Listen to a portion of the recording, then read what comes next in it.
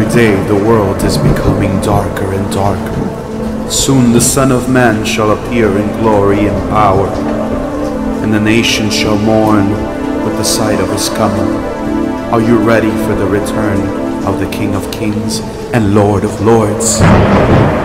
As the armies of darkness march towards global domination, many slumber as we approach the second coming of our Lord Jesus Christ. Let us awake and announce his kingdom.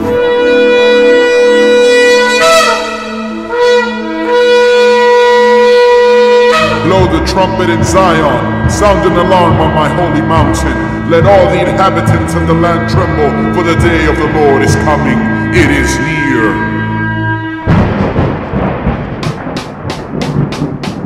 You are listening to Radio Redemption. And power! For the kingdom of God is not in word, but in power. 1 Corinthians 4:20.